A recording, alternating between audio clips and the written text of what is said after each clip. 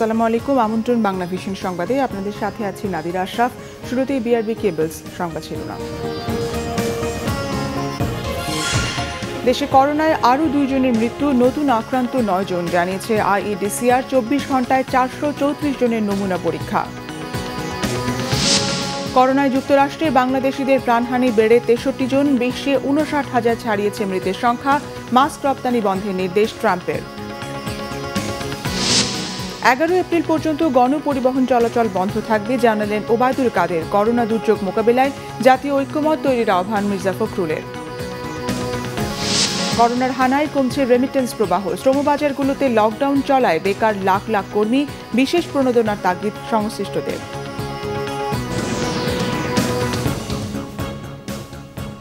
দেখছিলেন বিআরবি কেবল সংবাদ শিরোনাম, এবারে বিস্তারিত। শুরুতেই করোনার খবর।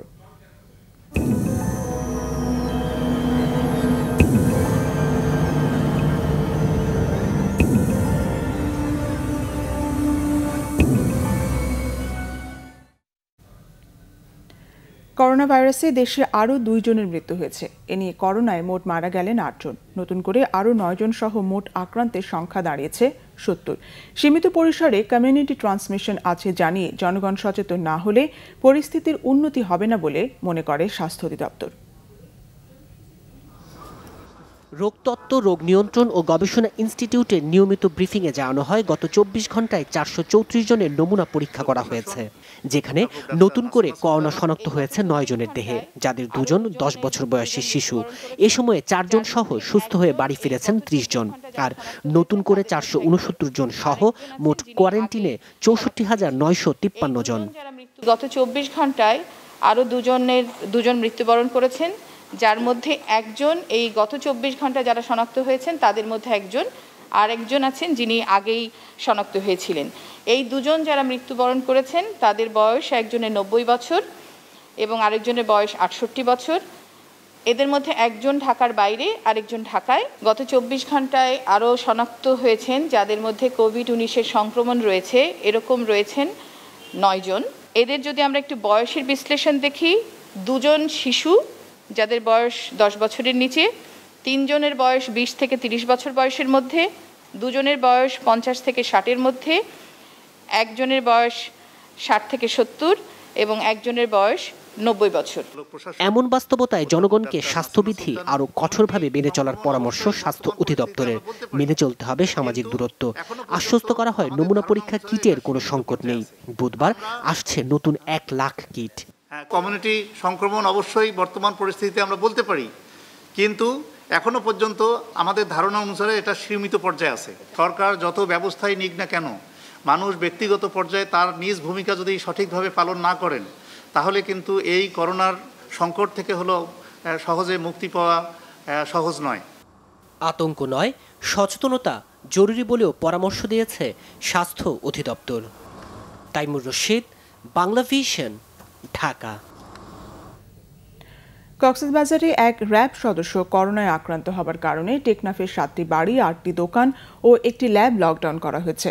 এছাড়া করোনা সতর্কতায় দেশের বিভিন্ন জায়গায় এখনও সন্দেহভাজনদের নেওয়া হচ্ছে হোম কোয়ারেন্টিনে।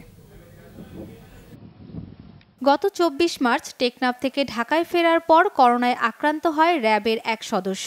বর্তমানে তিনি ঢাকার আইসোলেশনে রয়েছেন। এদিকে শুক্রবার রাতে চট্টগ্রামের ফৌজদারহাটে 60 ঊর্ধ্ব একজনের শরীরে করোনা ভাইরাস শনাক্ত হয়েছেন। তিনি নগরীর দামপাড়া এলাকার বাসিন্দা। তিনি ওমরা ফেরত 2 জন আত্মীয়ের সংস্পর্শে এসেছিলেন বলে জানিয়েছেন চিকিৎসক। এ ঘটনায় ওই এলাকার 6টি বাড়ি লকডাউন করা হয়েছে।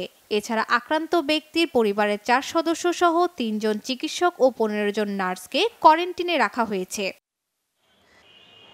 অন্যদিকে মঙ্গলবার থেকে খুলনায় শুরু হচ্ছে করোনা টেস্ট। এরই মধ্যে খুলনা মেডিকেল কলেজে বসানো হয়েছে পিসিআর মেশিন।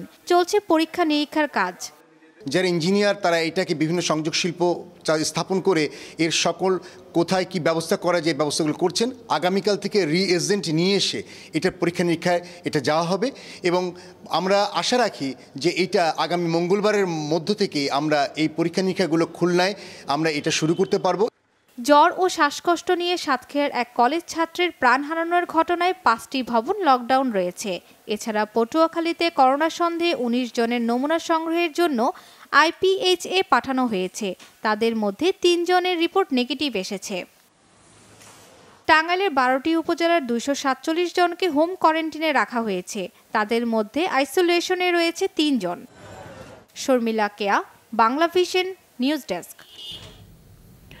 করোনা ভাইরাসে যুক্তরাষ্ট্রে বাংলাদেশিদের মৃত্যুর সংখ্যা বেড়ে 63 জনে পৌঁছেছে।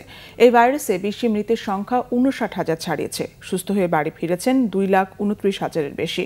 এ যাবৎ করোনা আক্রান্তের সংখ্যা 11 লাখের উপরে। 8,10,000-এর বেশি মানুষের অবস্থা গুরুতর। গেল কয়েক ঘন্টায় আরও 10 জন মারা যাওয়ায় যুক্তরাষ্ট্রে মৃতের সংখ্যা 7,400 ছাড়ালো। স্থানীয় সময় শুক্রবার মৃত্যুর 9 রেকর্ড সৃষ্টি হয় সেখানে। মারা যান 1300-রও বেশি। আক্রান্ত 2,77,000-এর ওপরে। মারা গেছেন যুক্তরাষ্ট্র প্রবাসী নারীসহ আরও 6 বাংলাদেশি। গেল কয়েকদিনে করোনায় মারা যাওয়া বাংলাদেশির বেশিরভাগই নিউ ইয়র্কের অধিবাসী। বাসার বাইরে মাস্ক ব্যবহারের তাগিদ দেওয়া হলেও একে ঐচ্ছিক বলে নয়া সমালোচনার জন্ম দিয়েছেন মার্কিন প্রেসিডেন্ট ডোনাল্ড ট্রাম্প। বলেছেন মাস্ক ব্যবহার করবেন না তিনি। তবে এই স্বাস্থ্য সতর্কতাকে গুরুত্বহীন বললেও আদেশ দিয়েছেন মার্কিন প্রতিষ্ঠান 3M উৎপাদিত মাস্ক রপ্তানি বন্ধের। এই সিদ্ধান্তের তীব্র নিন্দা জানিয়েছে কানাডা। মৃতের সংখ্যা বেড়ে ইতালিতে 14,600, স্পেনে 1100, ফ্রান্সে 6,500, যুক্তরাজ্যে 3,600 ও ইরানে 3,200 ছাড়িয়েছে।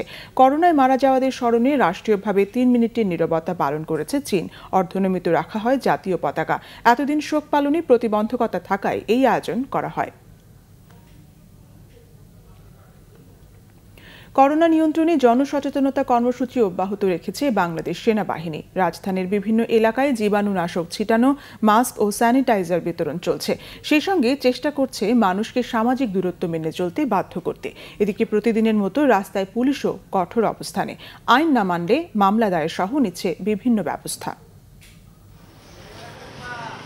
ড্যামরা কোনাপাড়া এলাকার বিভিন্ন রাস্তায় এভাবেই জীবাণুনাশক পানি ছিটাচ্ছে বাংলাদেশ সেনাবাহিনী। সামাজিক দূরত্ব বজায় রেখে কেনাকাটা করতে বিভিন্ন দোকানে চিহ্ন দিয়ে দাঁড়ানোর ব্যবস্থা করা হচ্ছে। এলাকাটিতে অসচেতন হয়ে অনেকেই বাজার সদাই করতে বের হচ্ছেন, ঘুরে বেড়াচ্ছেন এদিক সেদিক। ওষুধ নেওয়ার জন্য কি বাচ্চা নিয়ে বেরোতে হবে? ঠিক আছে। হ্যাঁ, মানে এটা কি ঠিক করছেন? না, এটা ঠিক না। ঠিক আছে। মাস্ক পরেন নাই কেন? আমি তরকারি কিনে যাবো গা, একটা দুইয়া কিনা মাছ আছে বেশি তো ওই যে ময়লা লাগে তো বারবার হাত দিতে হয়। মানবিকভাবে মানুষকে বুঝিয়ে ঘরে পাঠাচ্ছে সেনাবাহিনী। তবে তারা চলে যাবার পরই আগের মতো এলোমেলোভাবে চলাফেরা করছে এলাকাবাসী, এমন অভিযোগ সেনাবাহিনীর।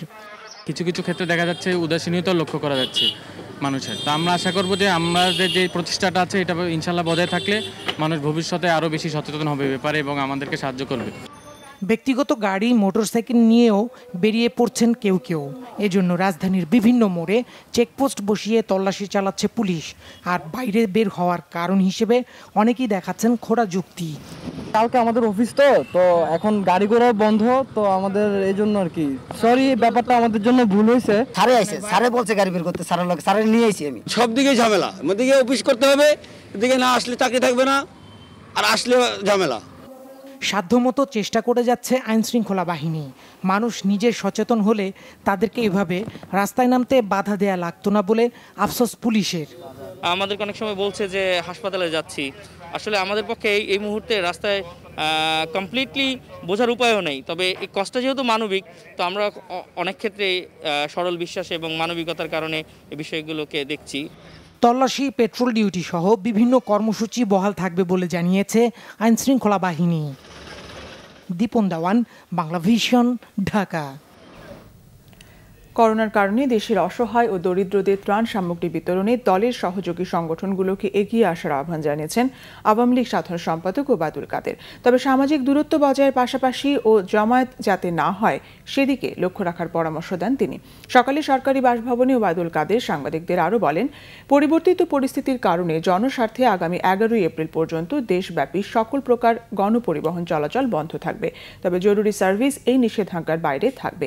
যানবাহনের ফিটনেস কিংবা ড্রাইভিং লাইসেন্সের মেয়াদ উত্তীর্ণ হলে জরিমানা ছাড়া নির্ধারিত ফি ও কর দিয়ে 30 জুন পর্যন্ত ফিটনেস নবায়ন এবং লাইসেন্সের জন্য আবেদনের সুযোগ থাকছে বলেও জানান ওবায়দুল কাদের। শত্রুকে মোকাবিলা করতে হবে ঘরে ঘরে সুরক্ষা সামগ্রী নিয়ে, দুর্গ গড়ে তোলে। আমাদের কোনো অবস্থাতে শঙ্কিত হওয়া চলবে না, আমাদেরকে সতর্ক থাকতে হবে, আমাদের লক্ষ্য রাখতে হবে আজকে ত্রাণ সামগ্রী বিতরণ করতে গিয়ে আমরা যেন অধিকতর জমায়েতের বিপজ্জনক পথ বেছে না আনি। জনস্বার্থ বিবেচনা আগামী 11 এপ্রিল পর্যন্ত দেশব্যাপী সকল প্রকার যানবাহন চলাচল বন্ধ রাখার অনুরোধ করছি। করোনা দুর্যোগ মোকাবিলায় জাতীয় ঐক্যমত তৈরির আহ্বান জানিয়েছেন বিএনপি মহাসচিব মির্জা ফখরুল ইসলাম আলমগীর। বিএনপির গুলশান কার্যালয়ে করোনা সংকটে অর্থনৈতিক প্যাকেজ প্রস্তাব ঘোষণা অনুষ্ঠানে তিনি এই আহ্বান জানান। বিএনপি মহাসচিব বলেন, সংকট মোকাবিলায় সরকারকে স্বল্প, মধ্য ও দীর্ঘমেয়াদী পরিকল্পনার আওতায় 87,000 কোটি টাকার একটি বিশেষ তহবিল ঘোষণা করতে হবে। সকল স্তরের অর্থনৈতিক কার্যক্রম সফল করতে কাজ করতে হবে সরকারকে। স্বল্পমেয়াদী প্রস্তাবনায় করোনা মোকাবিলায় স্বাস্থ্য খাতের জন্য 15,000 কোটি টাকা বরাদ্দ দেওয়ার তাগিদ দেওয়া হয়েছে। পাশাপাশি ছুটির কারণে গ্রামে যাওয়া মানুষদের জন্য সাহায্য প্রকল্প নেওয়ার প্রস্তাব দিয়েছে বিএনপি। অর্থনীতিতে ইতিবাচক ফল আনবে না এমন সব প্রকল্পে অর্থ বরাদ্দ না দিতেও দাবি জানিয়েছেন বিএনপি মহাসচিব। বিএনপির প্রস্তাবনায় আরও বলা হয়, ভবিষ্যৎ স্বাস্থ্য সমস্যা মোকাবিলায় দক্ষ জনবল তৈরি ও আধুনিক চিকিৎসা ব্যবস্থাও গড়ে তুলতে হবে। আমাদের প্রদত্ত সুপারিশসমূহ বাস্তবায়নের জন্য জিডিপির 3% অর্থ সমন্বয়ে 87,000 কোটি টাকার একটি বিশেষ তহবিল ঘোষণা করার প্রস্তাব আমরা রাখছি। শাটডাউন প্রত্যাহার হলে নতুন করে একটি সংশোধিত আর্থিক প্যাকেজ প্রদান করতে হবে, যেন সকল সেক্টরের অর্থনৈতিক কর্মকাণ্ড সাধারণ ছুটি পূর্ব স্তরে ফিরে আসতে সক্ষম হয়। জাতীয় ও বৈশ্বিক মহাদুর্যোগ মোকাবেলায় যে কোনো গঠনমূলক ও কল্যাণমুখী উদ্যোগে সামিল হতে বিএনপি প্রস্তুত রয়েছে। এই দুর্যোগে পরিস্থিতিতে দম্ভ, অহংকার ও রাজনৈতিক প্রতিহিংসা পরিহার করে সরকারকেই এই ঐক্যমত প্রতিষ্ঠায় অগ্রণী ভূমিকা পালন করতে হবে। কারণ উদ্যোগ গ্রহণের দায়িত্বটা পুরোটাই সরকারের।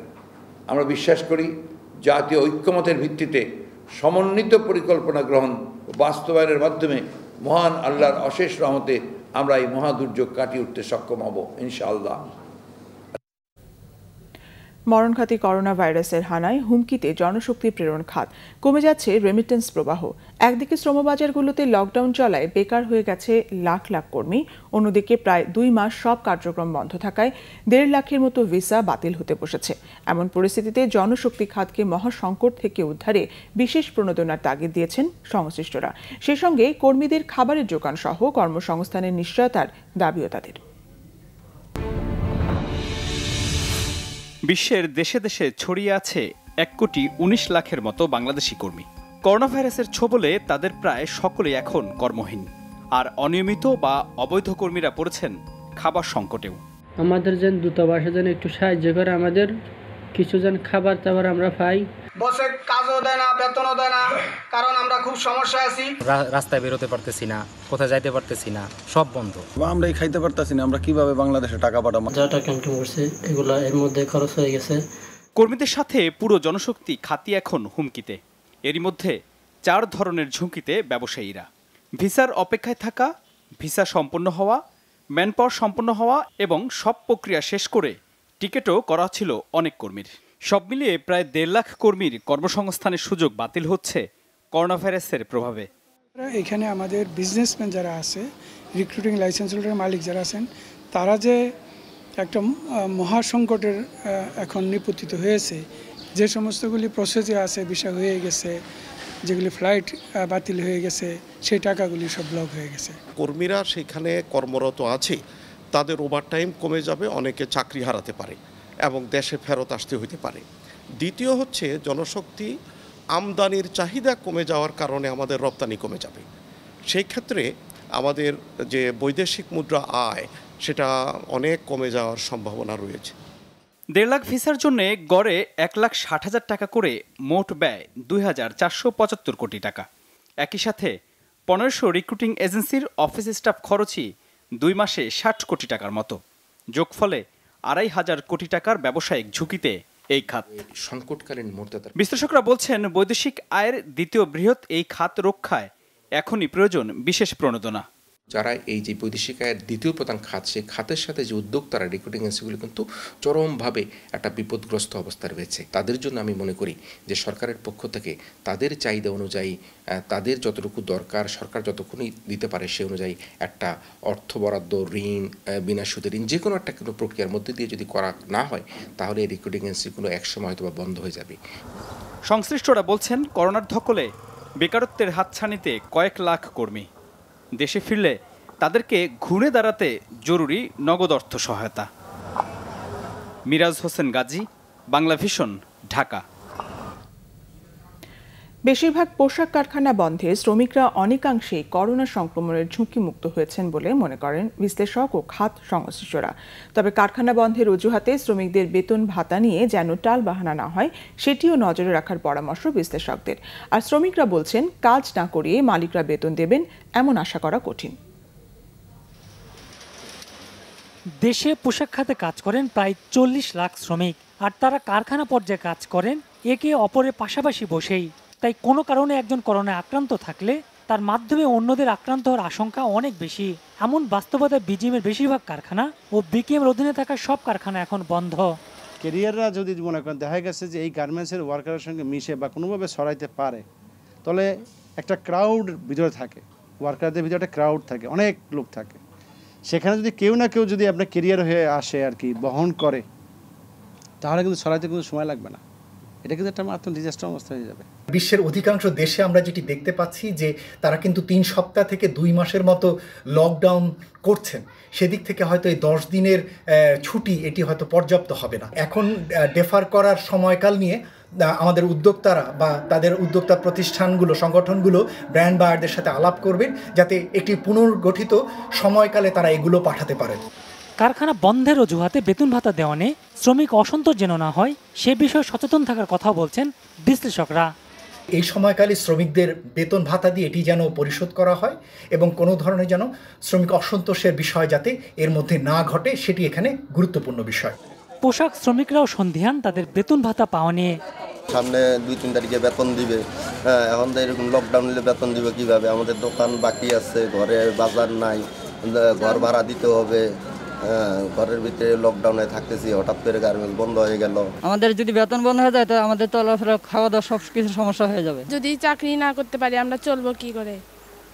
আর আমাদের টাকায় তো আমাদের একটা সংসার চলে। পরিস্থিতি বিবেচনায় যদি আরো বেশি সময় পোশাক কারখানা বন্ধ রাখতে হয় তাও করা উচিত বলে মনে করেন বিশ্লেষকরা। GM Hasan, Banglavision, Dhaka. Corona virus আতঙ্কে প্রায় ফাঁকা হয়ে গেছে সাতক্ষীরা ও পটুয়াখালীর হাসপাতালগুলো। হাসপাতাল ছেড়ে চলে গেছেন রোগীসহ স্বজনদের অনেকেই। সাতক্ষীরায় মোবাইলে চিকিৎসা সেবা নিচ্ছেন অনেকে, পটুয়াখালীতে দেখা মিলছে না চিকিৎসকদের। সাতক্ষীরা ও পটুয়াখালীর প্রতিনিধির তথ্য ও ছবিতে ডেস্ক রিপোর্ট। করোনা আতঙ্কে সাতক্ষীরার সরকারি বেসরকারি হাসপাতালগুলোতে প্রতিদিনই কমছে রোগী। সদর হাসপাতাল ও মেডিকেল কলেজ হাসপাতালে কিছুদিন আগেও মেঝের উপর পা ফেলার জায়গা ছিল না, কিন্তু করোনা আতঙ্কে পাল্টে গেছে দৃশ্যপট। হাসপাতাল ছাড়ছেন রোগীরা। আমার যন্ত্রণা বেড়ে গেছে, যার কারণে আমি এই অবস্থায় থাকা সত্ত্বেও আমি ডাক্তারের কাছে চিকিৎসার সেবা নেওয়ার জন্য আসছি। হাসপাতালে এখন রোগীর চাপ বেশ কম, যেটা আগের তুলনায় নগণ্য বলেই আমার কাছে মনে হয়। হাঁচি কাশির মাধ্যমে করোনা সংক্রমণের আতঙ্কে হাসপাতালে রোগী কম বলে জানিয়েছেন চিকিৎসকরা। নিজেদের সুরক্ষার বিষয়ে সবার সহযোগিতা চান তারা। এই করোনা ভাইরাসের প্রাদুর্ভাব দেখা দেওয়ার পরে এখন বহির্বিভাগের রোগীর সংখ্যা কমে গেছে এবং অন্তঃবিভাগেও এখন রোগীর সংখ্যা কমে গেছে। পটুয়াখালী সদরের 250 শয্যার হাসপাতালটিও এখন রোগী শূন্য। আউটডোরে 10-12 জনের বেশি রোগী যান না। আপনার জন্য দেখাইতে হয়েছে, তো ডাক্তার আসে না।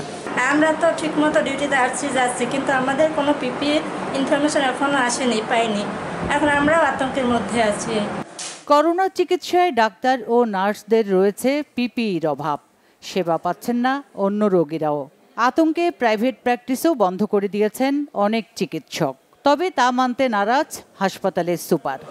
গণজমায়েত এড়িয়ে যেতে বলা হয়েছে, সবারই প্রাণের ভয় আছে, যে কারণে চিকিৎসা যার যার বাড়িতে যার যার মতো করে নিচ্ছে। কেউ আর এখন আগের মতো হাসপাতালমুখী হচ্ছে না। এদিকে 200 বেডের গাইবান্ধা জেলা হাসপাতালে সাধারণ চিকিৎসা ব্যবস্থাও ভেঙে পড়েছে। জেলা হাসপাতালে দিনে শুনশান নীরবতা। বিভিন্ন রোগের চিকিৎসা নিতে যাওয়া রোগীরা ফিরে যাচ্ছেন। চেম্বারও বসে না, এখানেও বসে না। কালকে ফোন দিয়েছিলাম, বলতেছে যে এখানে বসে, আবার এখানে আসলাম, এখানে। করোনা আতঙ্কের মধ্যেও অন্য রোগীদের চিকিৎসা অব্যাহত রাখার দাবি সাধারণ মানুষের। সুচরিতা সূচি, বাংলাভিশন নিউজ ডেস্ক। আমিন জুয়েলার্স আন্তর্জাতিক সংবাদ।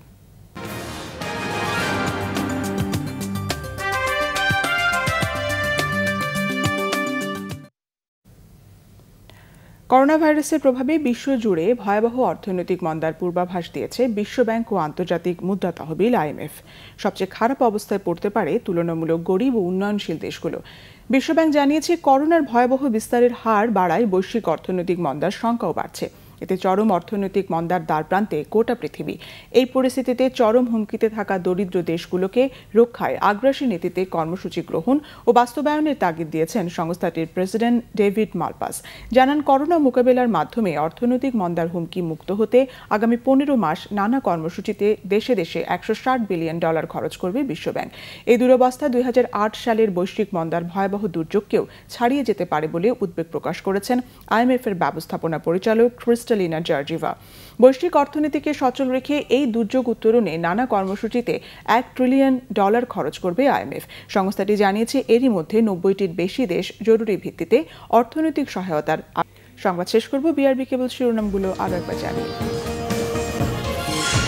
দেশে করোনায় আরও 2 জনের মৃত্যু, নতুন আক্রান্ত 9 জন, জানিয়েছে IEDCR। 24 ঘন্টায় 434 জনের নমুনা পরীক্ষা।